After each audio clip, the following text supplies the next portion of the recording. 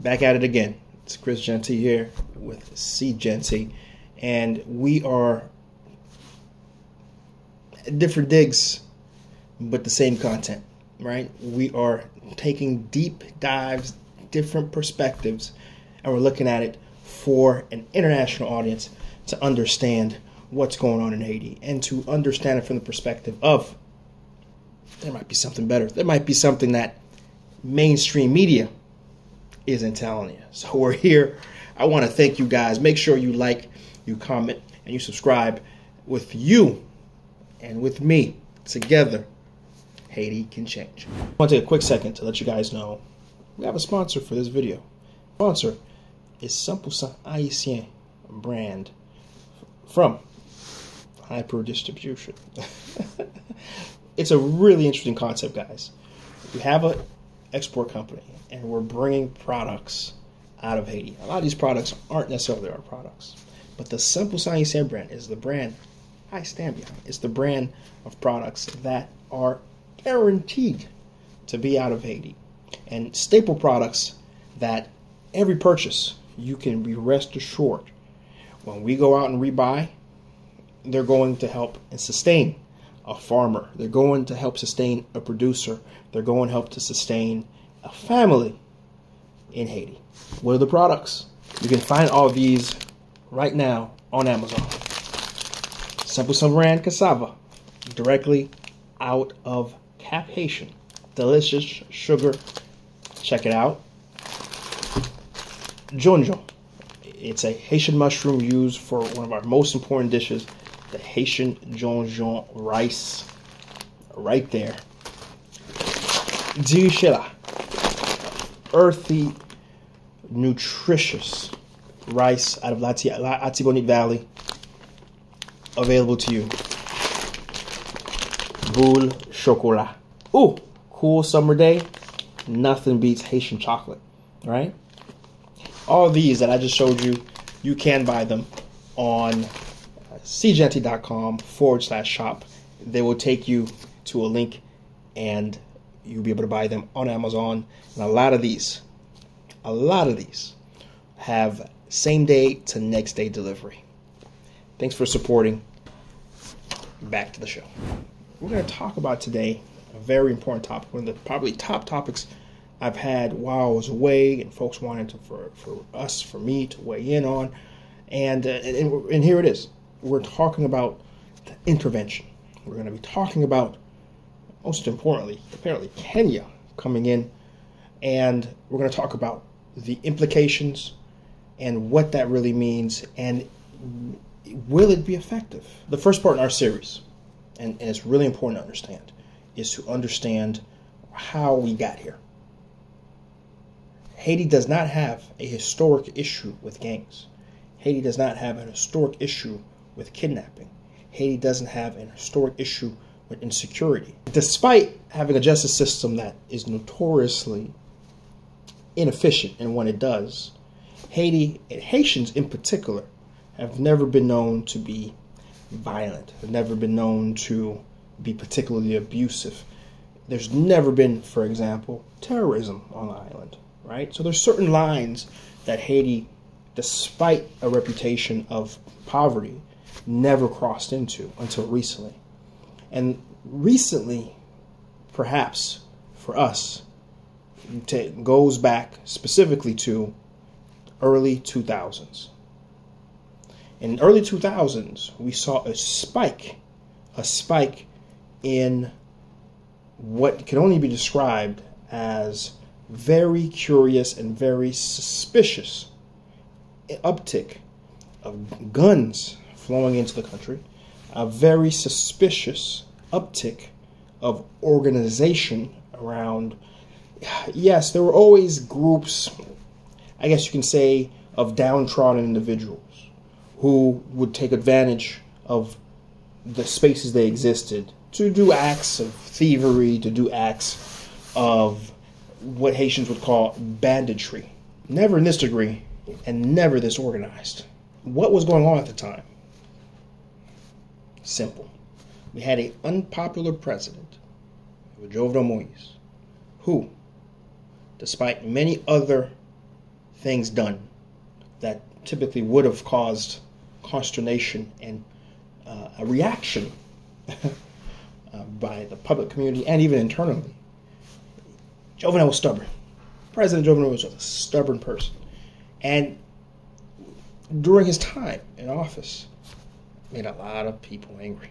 From the prior president who put him in place, that he did not follow directions, to the donors that put him in place that did not receive special kickbacks, from the politicians who were used to getting service for parliamentary actions that they didn't receive despite being part of the his party, and the usual dissidents in the lower rung of society who felt, per usual, they did not have a voice compared to prior presidents who at least gave the feeling that they were really generally working with the masses and the masses believed them.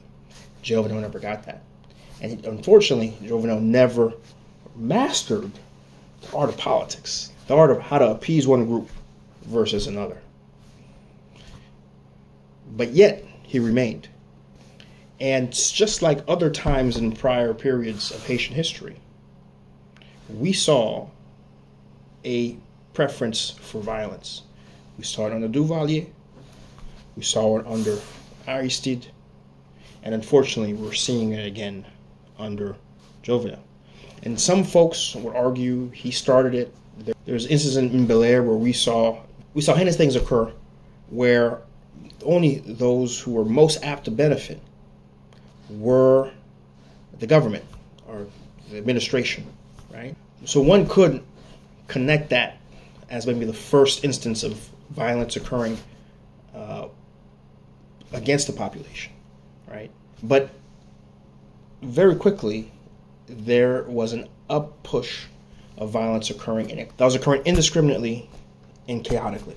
It continued to escalate until early July 2021. Because at that point, the president, Jovenel Moïse, would be assassinated in his home.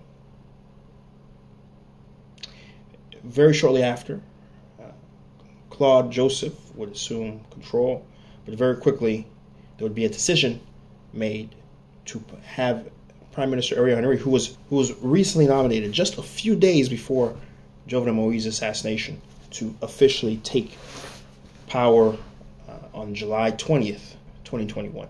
The gangs in particular have crept until they've basically taken up large swaths of the country, Port-au-Prince being an epicenter. Latibonite Valley is another place that has seen a tremendous uptick in gang violence. But Port-au-Prince, with a very large percentage of the population, and most importantly, the economic engine of the country, where so much of what makes the country run sits, has seen a tremendous concentration. And really, for the first time in the history of Haiti, we have internal refugee crises occurring within communities, within communes, within city blocks that are taken over by one gang being defended by another gang, with civilians being caught up in the crossfire, and during lows of violence, leaving, and many of these citizens sleeping on the streets in neighboring communes where they've sought shelter, something we've never seen. When we look at the map, there's regions in Cité Soleil, which has always been in a hotbed area, areas of Matissa that have been hotbeds traditionally as well, but have just overrun to the point where it's really become a no man's land. We have areas of Quadra-Bouquet, that a very large area, but similarly very dangerous to cross over and go into for any reason. And what's most interesting about this current crisis is the fact that there doesn't seem to be safety anywhere, even in the uphills of Pitchellville up into La Boule, which has been traditionally very, well off some of the well-off, more well-to-do Haitians have resided. The gangs have even found themselves up there warring, fighting for territory, and similarly kidnapping and driving insecurity in those areas as well. The gang crisis has truly gone out of hand, and the government has said they need help in fighting it. They cannot do it themselves. It's important to, and this is truly where the drumbeat for intervention began. There was an understanding by those at the helm of power, particularly Ariel and another key player to understand here, United Nations Secretary General Antonio Guterres, who was very adamant that there needed to be a new interventionist force in Haiti. Antonio Guterres wasn't alone. There is a group called the Core Group. The Core Group is made of United Nations, the United States, Canada, Germany, France, Brazil, and a handful of other countries that are very closely intertwined with the quote-unquote needed management, end quote, of Haiti and Haiti's affairs. And there was a very clear need, per what they expressed, for intervention. The United States in particular was one of the loudest voices, but they did not want to lead the interventionist force. Why? Because there were prior interventions, most recently in the early 90s, where the U.S. took the lead, and it did not fare well, particularly for the public perception of the United States and United States Army. They did not want to go back down that road. Additional interventions, probably the most known, was MINUSTA, that occurred in 2004, and it would only end in 2017, though in a different form. Formally, it wasn't until about 2018, 2019 that it ended. Truly. Those who took the lead then was Brazil, and Brazil did not want to take the lead again, despite the fact the president who was in power then, Lula da Silva, would, within a reasonable amount of time, be reelected and be in a position to approve, but he was very clear this time it wasn't happening under his watch, not with Brazil taking the lead. There was a desire for someone to take the lead, and this is where Kenya comes into the picture. Of Africa would not gain its independence until 1964. Bear in mind, Haiti got its independence in 1804. So there's a significant gap, over 150 plus years between both countries. Now, I say this just to say we had a much longer time to get our ish together, right? And some folks argue that, hey, you know what? It's an African country. Great. At least it's one of our brothers in arms taking the charge. However, during a recent visit headed by their Deputy Inspector General, Noor Gabo, along with other individuals in their police and foreign ministry, there has been a disagreement in terms of how to best move forward. It's been expressed by the Miami Herald that the Kenya delegation, upon their visit, thought that a better strategy would not necessarily be to go after the gangs, of which Ariel Henry and the government wants them to take, but rather it would be a much better strategy to encircle key infrastructure, airports, ports, other areas of particular commercial and governmental importance, leaving to the devices everywhere else, which is certainly not what the government would want. What would the government want? They would want someone to come in and clean their mess, right? Kenya left, and since then there's been quite a quiet amongst Kenya and the move forward. As I talk to you today, and it's in about mid-September, the UN is supposed to provide a resolution that will allow a formal act for the intervention to happen, assuming, of course, Kenya still wants to be the lead. There is quite the gap between what the government needs and ultimately what the intervention is saying that they're going to go in terms of direction. One of the key things we have to ask ourselves is, has there been prior instances where an intervention from the United Nations in particular, anywhere in the world, was successful in solving a domestic security issue, such as we're seeing right now in Haiti? Let's look at the facts. We don't have to look too far in history to see examples of interventions that occurred to help with a country's domestic situation. In 1999, Kosovo had an incredible crisis. Ethnic tensions boiled up between Serbians and Albanians, and violence would begin and go past any meaningful line to an outbreak, effectively, of a civil war. Some would argue that that intervention ultimately was successful. It ended the internal crisis and led to a period of peace that, though fragile, still sustains today. Another, again, 1999, was the UN's intervention in Liberia. There was a decades-long civil war occurring at the time, and their intervention directly brought about a peace. So thus far, 2 for 2. But there's been other interventions that have not been successful. The Rwanda Civil War, that, as we know, had terrible genocidal consequences. The UN was in place and did not act. The Yemen Civil War, South Sudan, and missions in countries that include Burundi, Congo, Ethiopia, Angola, Mozambique.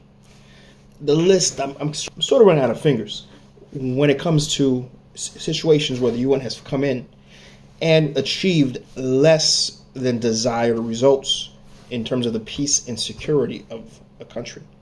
And in most of these cases that I've expressed, when the UN finally decided to hightail it, similar to how we saw in Haiti, we saw a derailment in that country's security situation. So where do we go from here? Would you be interested to know the estimated cost of this upcoming intervention, directly from the U.S. State Department? It's going to cost $400 million a year to sustain the military intervention in Haiti.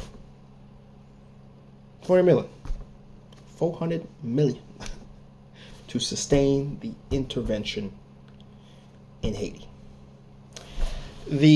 Haiti has two forces that could potentially that are there to help with insecurity.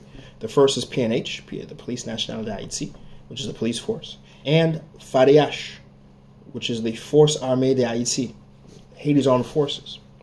Since 1990, the latter has been, well, first disbanded and then only put back to place recently by Jovenel Moïse himself in 2000. But despite that, there's still regulations in place to prevent the army from acquiring weapons and acquiring weaponry that could potentially assist. When they came back, they were to be used as a environmental force to help with natural disasters and other special instances that were technically and formally outside the scope of the National Police of Haiti. Both forces, believe it or not, ready for the budgets. In 2021, the budget for PNH was $11.5 million. In 2021, the budget for the armed forces, not too far away, at $9.4 million. Again, $400 million for the intervention for 1 year, a total of $21 million, give or take, for the current security forces of Haiti.